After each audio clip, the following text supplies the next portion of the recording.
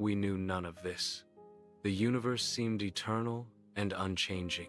Then came a quiet revelation that would shatter our cosmic complacency.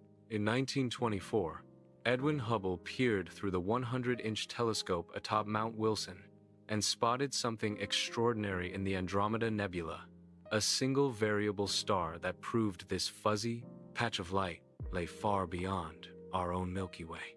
With that discovery, the known universe expanded overnight from one galaxy to billions. But Hubble wasn't finished rewriting the cosmos. 5 years later, working with measurements from astronomer Vesto Slipher, he made an even more startling discovery. The universe wasn't just vast, it was expanding. Every distant galaxy was racing away from us, and the farther away it was, the faster it retreated.